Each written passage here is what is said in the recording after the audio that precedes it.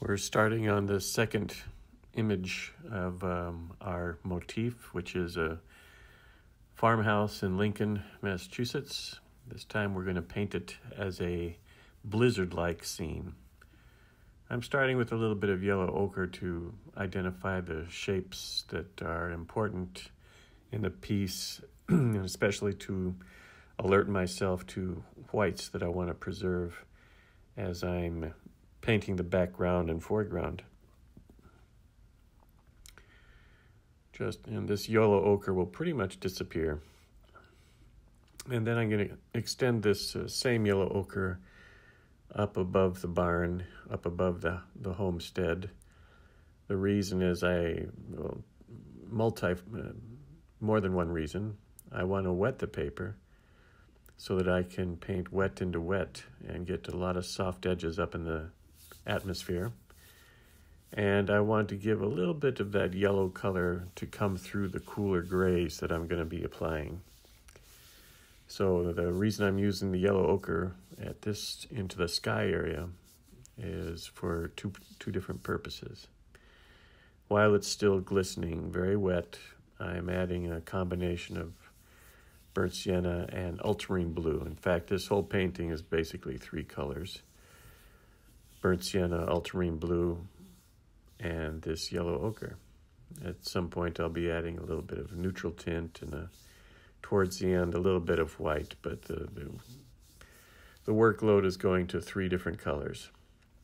And you can see the strokes that I'm adding now are identifying the forest in a very abstract and loose manner, and allows me to think a lot about the positions of things and the design of the background rather than individual trees or trying to paint anything realistically. I can think about these large masses and adjust the darks so that they work to showcase the roof and the building.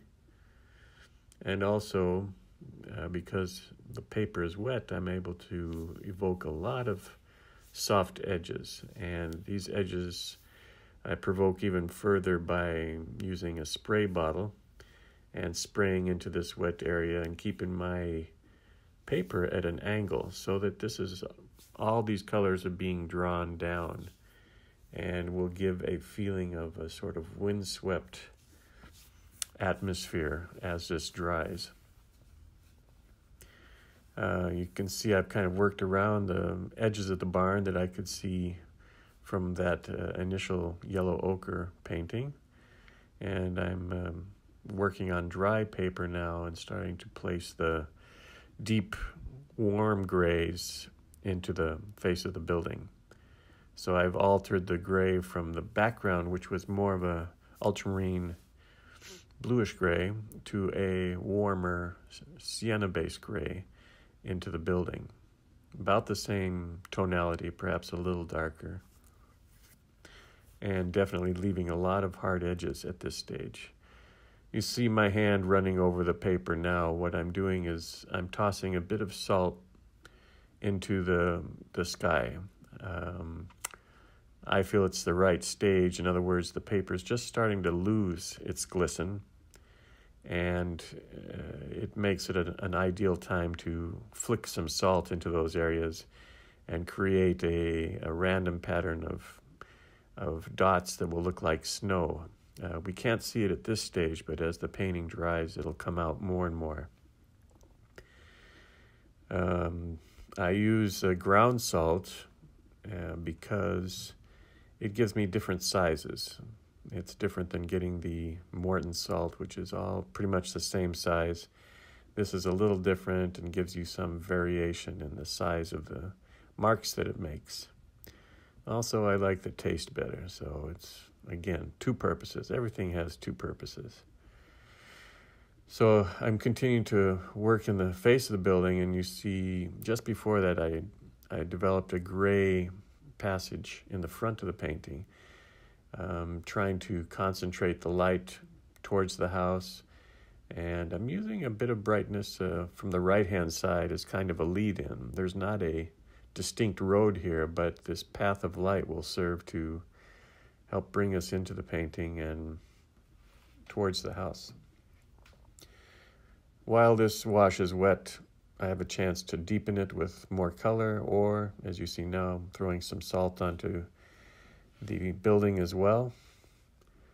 If you look closely at the upper right and above the house, you can start to see that effect from the salt. And it resembles snow. It does a great job of giving us a feeling of snow. Snow falling, snow being blown around in different directions.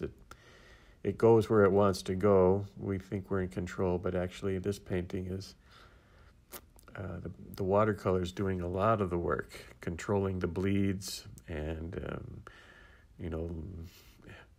distributing the salt, creating little accidentals. You can see one on the left-hand side. The painting has dried, and I'm adding this blue as an adjustment. I felt it was disconnected on the left-hand side, and could see in my mind's eye that if I carried the right amount of blue in the lower corner here, I could keep the shape of that drifting snow and connect it a little more positively to the left-hand side. And going back and forth with that blue and some clean water to soften edges and blend some of the edges that feel a little rough. I'm going to do that on the rooftop now. I'm using a real small brush and lightly going over the edges. And then as the edges are wet, I take a paper towel and pull down on the edges, in effect making them much softer and blurry. So it feels like there's something passing between us and the house. That something would be snow or moisture. You can see the painting is starting to have a finished quality.